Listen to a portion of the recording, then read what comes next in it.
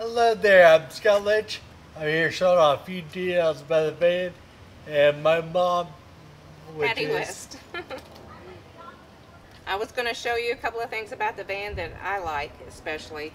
This ramp slides in and out from underneath the van, and you can stop it, start it. Actually, it does have to go all the way in. The other ramps that we've had have a fold-out ramp. The fold-out ramp is much longer, and it takes up more space, which limits how close other cars can park to you, and you can still get in and out of the van. So I like the advantage of the slide-out van that goes underneath better. If something happens and the ramp doesn't deploy, you can do them manually. This one's a little bit more difficult, but it does slide in and out.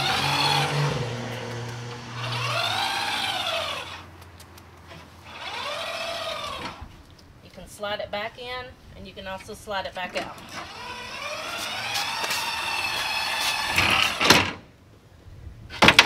So it does have that capability. One other thing that I like about it, the fold-out ramps, when they're folded up on the inside, that gate is actually on the inside of the van. And if it's wet or muddy or raining or snowing, that ramp goes inside your van and kind of makes a mess. This ramp's hidden away. Another feature that I do like, if I just pull on the handle and open the door, the ramp does not deploy. So if I've got groceries I want to get in and out, or if I just want to grab something, then that helps a lot with that issue as well. I'll show you some more things on the inside. So this is the inside of the van. We took out the passenger seat. We mostly use this van to take Scott back and forth to work in, so it's much easier when it's just the two of us, just to roll him up into the front seat. And we installed this easy lock ourselves. You can get these installed with Braun. They're very expensive to have them do it and install it. We bought this one online. I believe this one was new, and my husband installed it for me. So it's a matter of measuring where you want it to be in location with the easy lock that's under the chair, and measuring for that, drilling holes through it and getting the right washers and nuts and bolts that go onto it to secure it. And then the installation of the wiring that goes in that releases the easy lock is installed up underneath the dash here. Let me show you a little bit about that. So this is the easy lock system here. Got my camera here. I'll show you too good. Let me move it down here. There we go. So this is the release button on here when we're stopped and you have to turn the key off, and this will release the easy lock. If you heard that noise, it lets go of the clamps that actually clamp in here. His bolt on the bottom of his chair clamps in here. You can also release it if for some reason it's not working. The easy lock button stops to work. This is the one you can release manually to get the chair out. So when you start the vehicle, if he's in his position and his wheelchair is locked in, you will not hear that noise.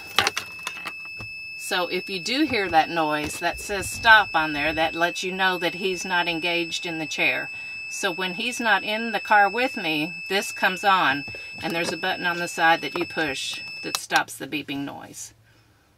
And just let you know that, hey, the person is not locked in, but if there's no one over there, then you don't have to worry about that. And then, as Scott had mentioned earlier, the kneeler on the car is down here.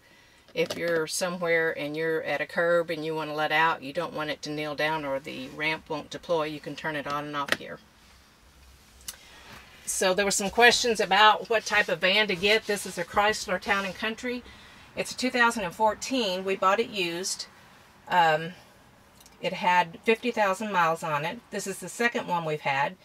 Our it's the third van we've had, actually. We bought... third van, state Town Country. Yeah, we bought a, I think we had a Dodge before. And it was an older van. It was our first one. We didn't know for sure what all we would need, how to use it, how it worked, how expensive they were. we quickly found out they're very expensive. The second van we had was also a 2014 Chrysler Town and Country with the Braun Ability conversion package on it, and we just sold it recently and got this one that we found through a friend that had less miles on it, so we just kind of traded. I sold the other one and we bought this one, so we've been real happy with it. I don't have any complaints. I do like the ramp better underneath than I did the fold-out ramp, but that's just a personal preference. They both worked really well. The fold-out ramp sometimes will rattle, and you would have to go in and adjust some and tighten up some of the screws to stop it from rattling. I've not had any problems so far with the slide-out van making any noise underneath. So just wanted to let you know what we have and what we've enjoyed with it. And we can do a lot more other things with the van as well. Name some of the things that we've done with it. We've transported a lot of things, whether it be grill, you can just roll it up into the car. Yeah, they come in We've actually handy. done some wine barrels, or actually they were all whiskey bourbon barrels, which we will show you off some of those, how we do that in some later videos. So just wanted to give you an update on that. We have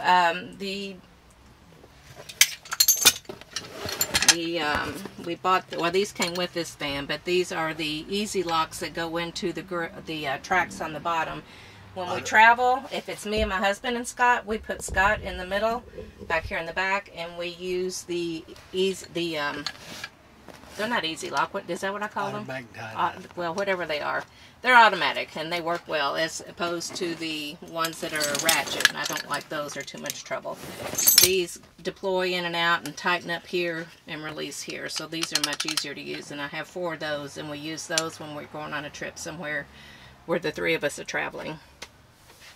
Have any questions? Leave us a comment. Thanks.